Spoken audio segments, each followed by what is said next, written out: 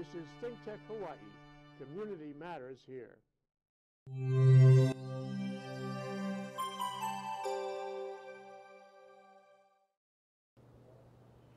Aloha. I'm your host, Sharon Thomas Yarbrough. Welcome and thank you for joining Sister Power. Our topic for this episode is Strength of a Woman. Sister Power's vision is that women everywhere will learn to live as sisters, to respect each other's differences, to heal each other's wounds, to promote each other's progress, and to benefit from each other's knowledge.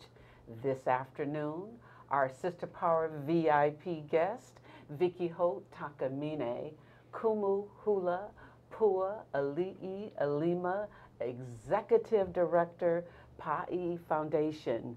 Vicky is recognized as a native Hawaiian leader for social justice issues and the protection of the natural and cultural resources of Hawaii.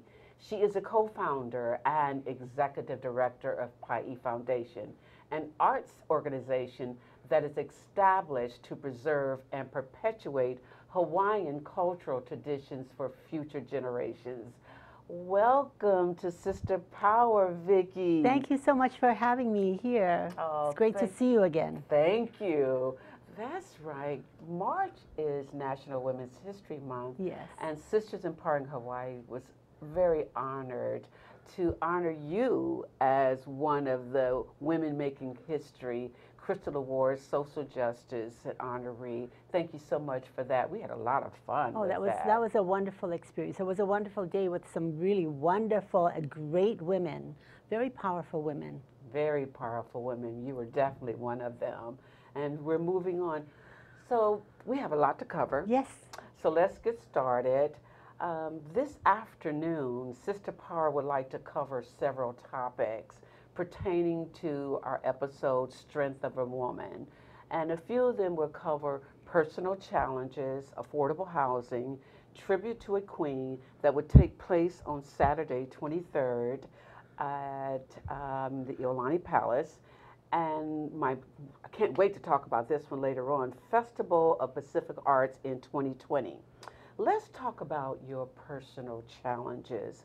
What major challenges has occurred in your life in the last year? Oh my gosh, I'm going to go back 2 years. So okay, 2 years. It's been a challenging 2 years for me and for my family and my halal hula and all of, I'm so grateful for their support. So last year in February, my husband passed away just suddenly, had a heart attack, and we talked about it, that's how we wanted to go, just boom kanani and we're out.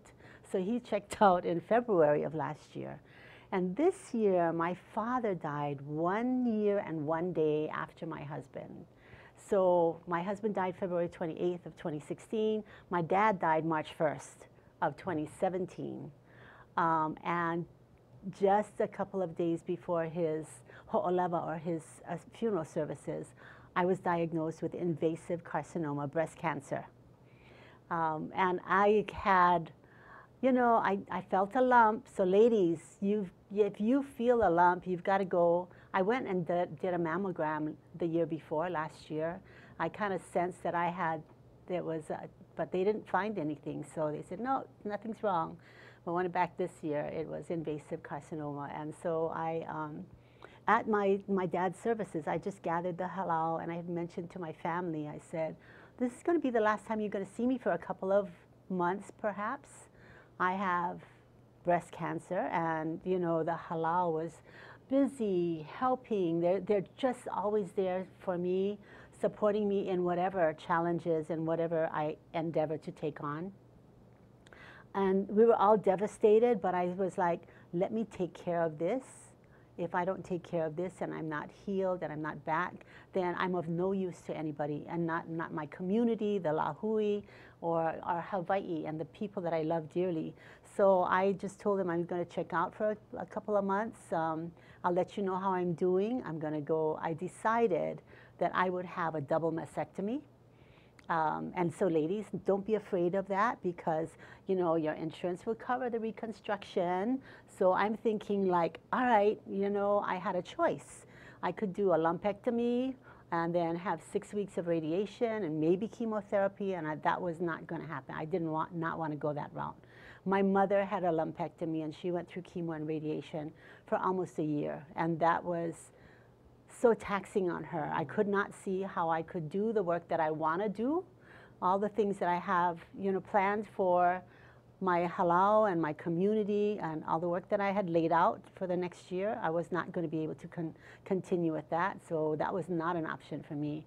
I could have done a mastectomy on one side, and I was like, and then what? You reconstruct that side, and what happens to the other side? You get a lump on the other side. Is it going to come back? And the possibility was that, yeah, if I have it on one side, I might get it on the other side. So I just opted, let's just do a double mastectomy, and let's just get some new babies put in, and figured that, they'll be a lot perkier than the ones I have now, and so, or I had then, because I haven't done the reconstruction yet. We've got little spacers, and I go and I get pumped up a little bit every couple weeks, and they put a little 50 cc's in it. I am fine with sharing my story with everybody. I would like you to be more aggressive and more involved in your own personal health care, so women do not be afraid. And I'm fine with you calling me and asking me for, give me a call. This may not be the best route for everyone, but I will tell you that I have never looked back on that decision. I think it was the best decision for me. I had my mastectomy on April 6th. I was at my Mama Wearable Art Show on May 14th, and I am kicking butt as it is now, as we speak. So I'm back in the saddle, and give me 2 months to recover, and I'm back. It's great. I'm sitting here. This is why the name of this show is Strength of a Woman. So this is how you cope, by sharing your stories and encouraging other women to speak about it and ask questions. Yes, ask questions, talk to your doctors, find out the best route for you. Don't be, and I'm very, I think I'm kind of Ku'e in that. Ku'e is mean to stand up and be, I want to be as aggressive as the cancer will be aggressive if you don't take care of it. So take care of that first, and then you can take care of everything else afterwards. So where are you in your life now?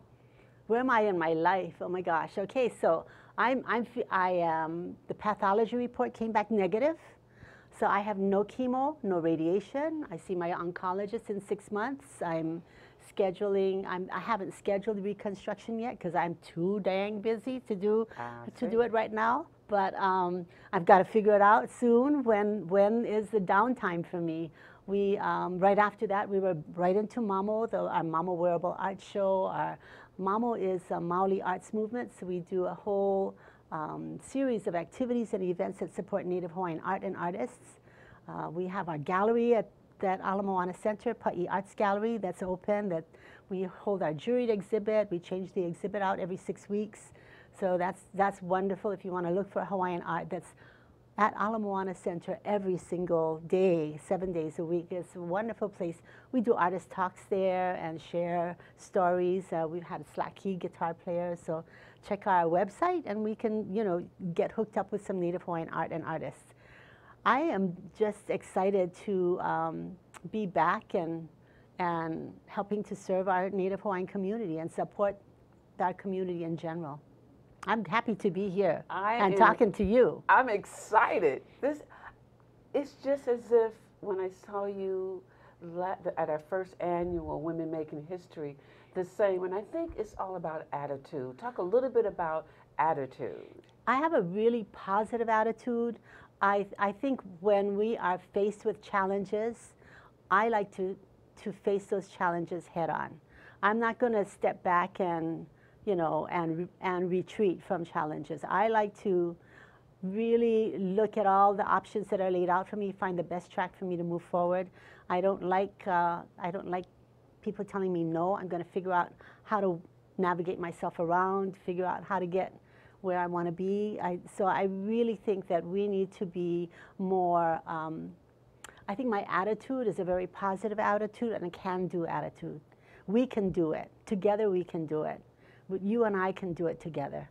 So with strength in other women and empowering other women, we can do that. We can be very supportive of each other. And that's what it's all about, empowering, motivating, and educating each other. Do what's best for you. Yes, think about how, for me, I made the decision based on what I thought was best for me. And I knew the things that I wanted to get done in the coming year. And I knew that I would not have the energy and the strength if I went through chemo and radiation. And I thought, okay, 2 months of recovery and recuperation.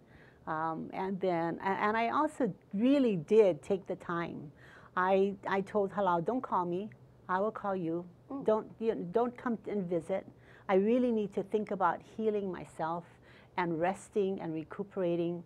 I had a nice group. I had my son who, was able to care for me every day. My mother, my granddaughter, surrounded by family that really took care of me. And I kind of really enjoyed sitting there in my little recliner chair and being waited on a lot of time. That was really best, being surrounded by family that really loves you. Yes. And they cared for me out of love for me.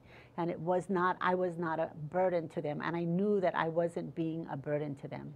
That everybody that supported us were really there to support. And that's what we need. And I know that not many of our women can afford that. You can't just walk off your job and say, I'm not going to be here for the next 2 months. I got to take care of myself. But we have to make those decisions. Because if you're not healthy and you're not strong, then you can't take care of other people, the people that you love. My mother often told me, it's all right to be selfish with yourself. Because if you're not taking care of yourself, how can you take care of anyone else? Right. So your support system, you were very blessed to have your halal and have your family here. And when I say that, the reason why I'm so compassionate about women helping women, this is why Sisters Empowering Hawaii is so important. People like us, like me, move here from the mainland. You don't have family. Yes. So I encourage people to call Sisters Empowering Hawaii. We make sure you get to your radiation treatment. And if I can't do it, I can call someone like you, call your organization, and we just help each other out. Yes, and we have some really great healthcare systems out there. So I was fortunate to be with Momi Women's Center. And the minute I got diagnosed, I got a patient navigator that called me. Hi, I'm your patient navigator. Do you need any help with your kid to getting to your appointments? Do you need help with preparing your food or cleaning your house? I was like, driving you, chauffeuring you to and from your doctors. I was like, oh no, I'm really good, but I'm so glad that there is. Yes. They made all my appointments. I didn't have to really worry about all of those things. He said, you have an appointment with your plastic surgeon, you've got an appointment with your cancer surgeon, here is all your schedule of appointments. If you can't make it, any of them, call me and I'll rearrange them. I was like, wow. I was impressed. Now, this is how a queen should be taken care of. Absolutely. And we do have literature here that if anyone wants to contact you or contact the American Cancer Society, and you see we have on our pins. Our pins, we yes. have on our pins. I am so pleased to have been asked to be the honorary chair for the Susan G. Komen Race for the Cure, October 15th. So come out and walk with us. You can join Team Vicky. So I just formed my own little team. I'm Team Vicky. Team Vicky. Okay. And meet us there October 15th. We're going to be walking for the cure on Susan G. Komen Race for the Cure. Now, what time should we be there October 15th? I think it's early, like 7 a.m. Yeah. Yeah. Sure. Now, we're going to do the opening oli. We're probably going to do a little hula and, if you're a survivor, wear your survivor's shirt. Come with your ohana. All right. Well, when we come back, yes. we have more to talk about. Yes. Strength of a woman. Stay tuned to Sister Power, and we're going to talk about some more exciting things. Thank you.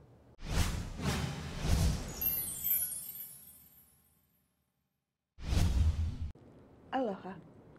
I'm Marcia Joyner, inviting you to navigate the journey. Spend the time with us as we look through and discover all of the ins and outs of this journey through life. We're on Wednesdays at 11 a.m. and I would love to have you with us. Come navigate the journey. Aloha.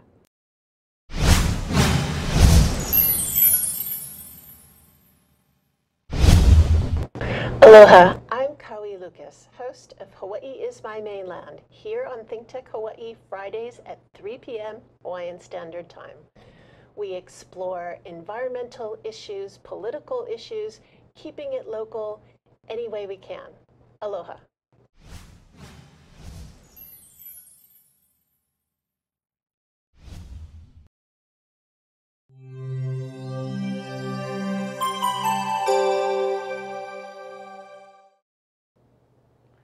Welcome back to Sisters Power, and our topic for today is Strength of a Woman.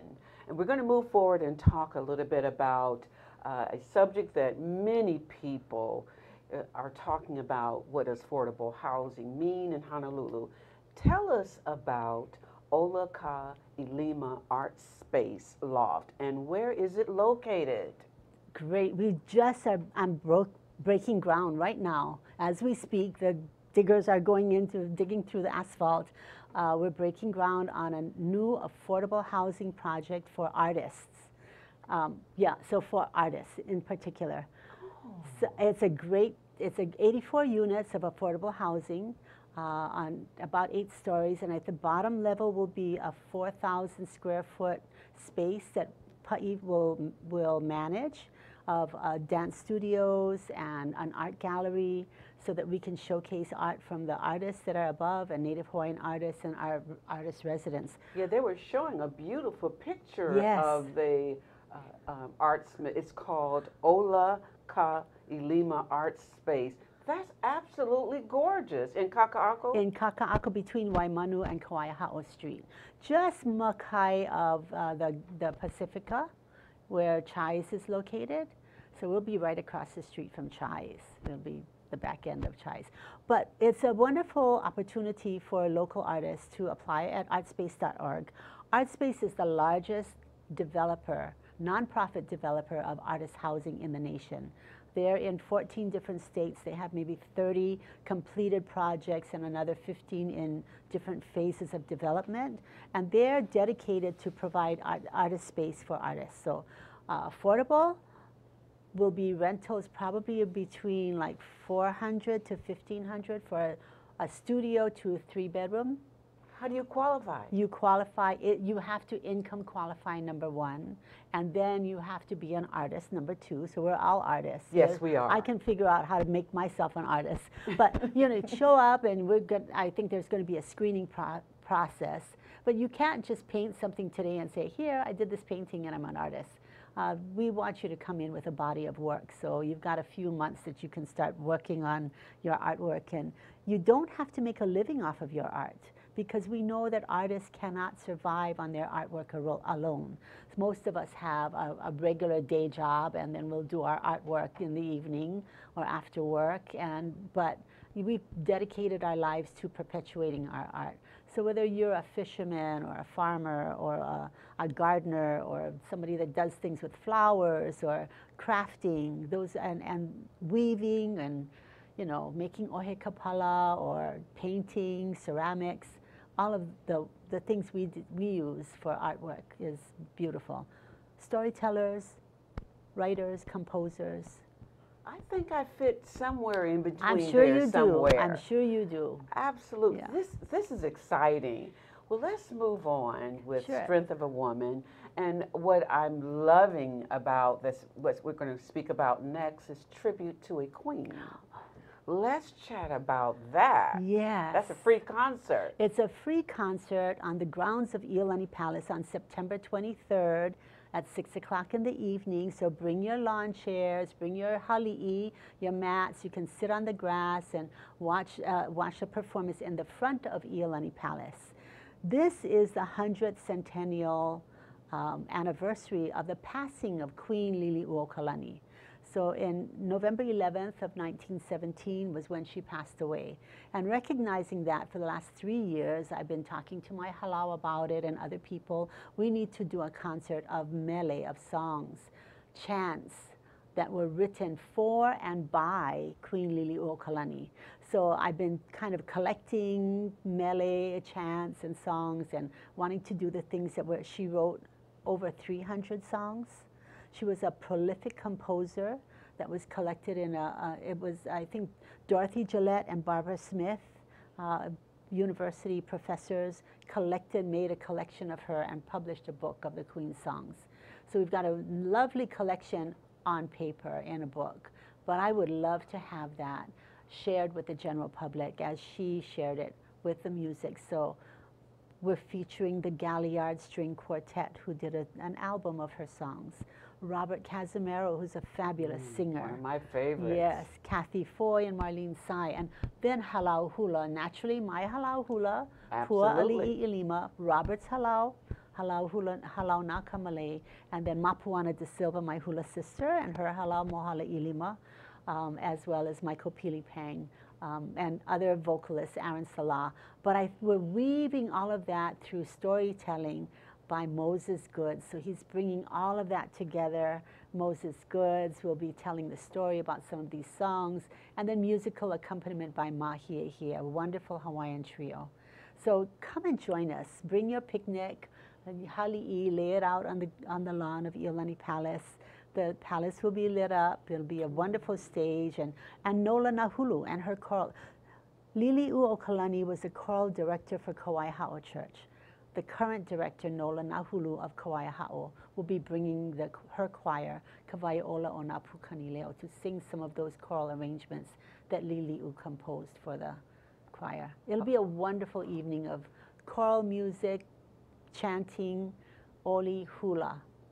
Before we move forward, let's give the date and the time and the place one more time. September 23rd, Iolani Palace grounds, 6 p.m. 6 p.m. A free concert of Lili'u's music. Oh, it sounds heavenly. I always call Honolulu the bus stop to heaven, but we'll be in heaven on that day. Yeah, beautiful evening concert. Oh, wonderful. Another subject that I'm excited about that we can briefly talk about is Festival of Pacific Arts 2020. Here we are. Yes. In 2017, and we're talking about a wonderful event that will take place in 2020. And congratulations on your appointment to be the festival director for the Festival of Pacific Arts and Culture. Tell us all about this. This is a wonderful gathering of indigenous peoples throughout the entire Pacific region, all of Oceania. So there are 27 nations that belong to the South Pacific community. In 1972, they recognized that there was loss of traditional culture and arts, and they wanted to make sure that we celebrated our indigenous people and the cultures of the Pacific. So the South Pacific community decided that they would have a concert, an event, a festival to celebrate the indigenous people's arts of the Pacific once every 4 years in a Pacific Island nation. So this festival rotates throughout the entire Pacific. Last year, 2016, it was in Guam.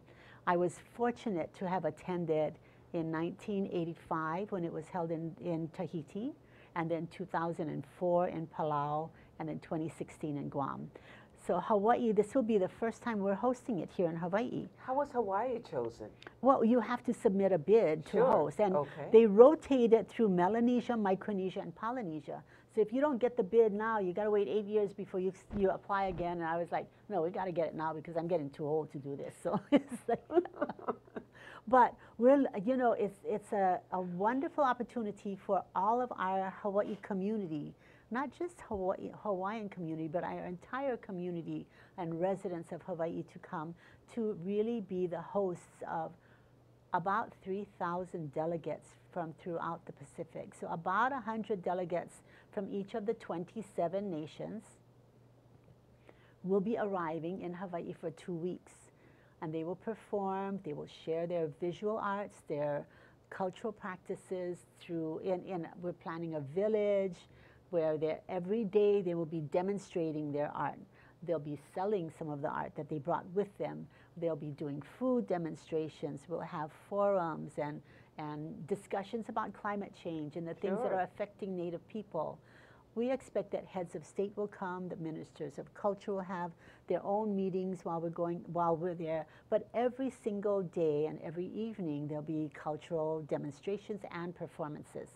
So they bring the best from their islands. They actually audition for dancers and performers and rehearse for almost a year to come to this festival. It's not similar to the Merry Monarch or anything like that. It's Merry Monarch. It's Merry Monarch on steroids. Oh, okay.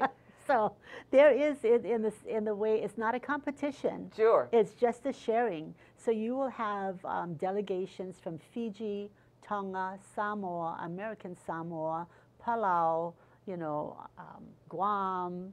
We've got Rarotonga, Cook Islands. It's all of every Pacific island, Australia, New Zealand. It'll be fun. It'll be fun. Now, is there a particular location where this festival will take place, or is it all over Hawaii? Well, we have to plan that festival village. We're hoping that it will be at Kapi'olani Park area because we think that's a nice central area, and we're planning to use the Waikiki Shell for evening performances.